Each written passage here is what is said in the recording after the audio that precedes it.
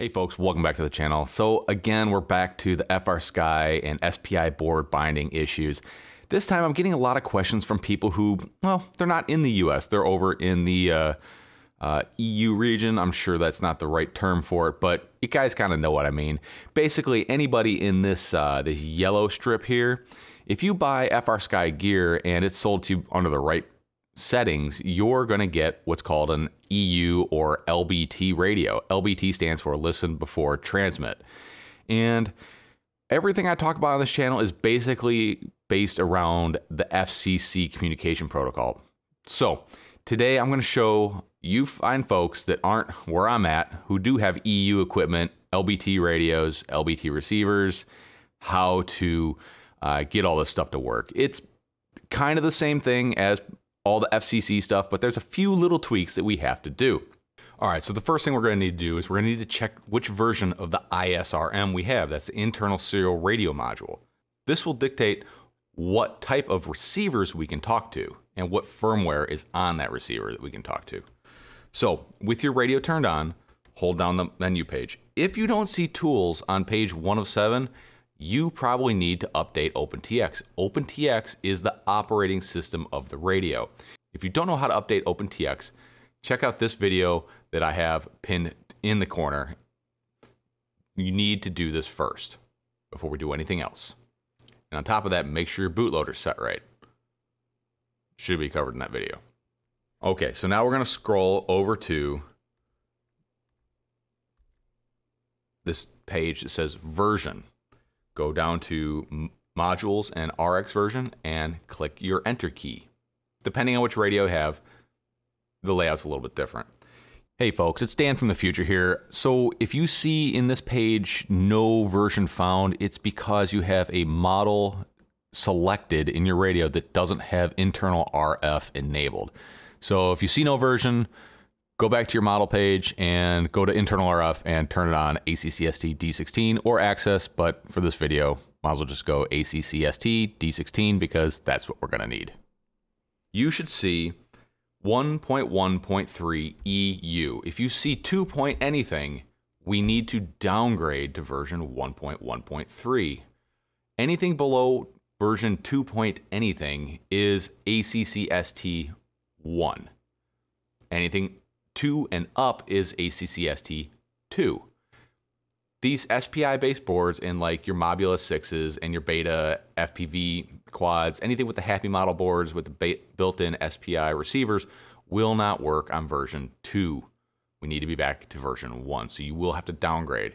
Now, if you have a mix of quads that fly on 2.0 and some on 1.0, it's okay. It's very easy to flash the ISRM back and forth. Only takes maybe a minute or two, as long as you label your files in your SD card so you can understand them. It's pretty easy. Or the best solution, just get an external multi-protocol module and we can be done with this whole mess. All right, now that our radio has version 1.1.3 EU, that means this radio is being used on the LBT standards. Next thing we have to do is change the settings in Betaflight so our quad can talk to the radio. Okay, so I have Betaflight loaded up. You're going to want to go down to your configuration tab, and down here you have SPI receiver support. Make sure we have that enabled. And down here where it says SPI bus receiver provider, we want to select Frsky X LBT. Obviously Frsky means it's Frsky protocol. X means it's D16.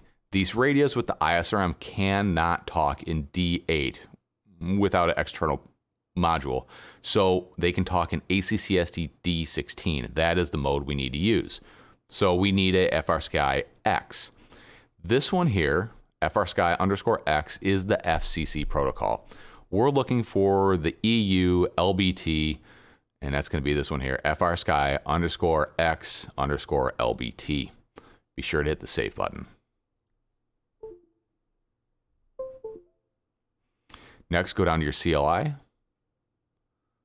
and type bind _RX and press the enter key. Over on your radio, you're going to want to go into your model, page over once, so you get to page 2 of 12 should be set up. The 2 of 12, it can vary. So just setup page. And I like to scroll up to get to the bottom of the list. Make sure we're set up on ACCSTD16. And go to bind. Channel 1 through 8, telemetry on. And you should start hearing your radio chirp. When that's chirping, it is trying to bind to the quad. Now go back over to your computer and type save and press enter. And then you can exit the bind function on your radio. Head back over to your receiver tab in Betaflight, and now you should see that we are bound. One thing to note here is the default channel order for Betaflight is AETR. That's aileron, elevator, throttle, rudder, and then aux 1, 2, 3, 4. The default channel order for Frsky is TAER. That's throttle, aileron, elevator, rudder, 1, 2, 3, 4. So all we have to do is come over here and type TAER, 1, 2, 3, 4, and hit save. This may be different depending on how you have set up your radio, but at least for the stock configuration, this is how it looks. I just realized I typed that wrong. TAER, 1, 2, 3, 4. Now, every once in a while, I get this weird, like really slow response thing going on. All you've got to do is disconnect the drone and reconnect and power cycle the radio, and it tends to clear that out. And there we go. Throttle goes high and low. Roll left and right. Pitch forward and back. Yaw left and yaw right. So there you go, folks. It's pretty simple to do it. It's the same thing as binding to an FCC radio, except for you have to just change that one receiver protocol. I hope this really helps everybody out. I know that this kind of stuff, it gets kind of difficult and it can be very, very frustrating. Please just take a breath, calm yourself, and reach out to me over on Discord. Head to tweetfv.com and click that Discord link.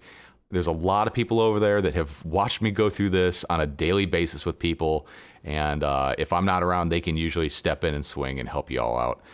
I really hope you find this content useful. If you do, again, head to tweetfv.com, show your support, hit that Patreon link, or click on those affiliate links. That's an easy way to support me. Get yourself some grips for your radio, and that's it. If you guys have any questions, comments, or concerns, put them down in the comments below. Again, if you want extra one-on-one support, head over to Discord, and I'm more than happy to help anybody out. All right, folks, as always, stay positive.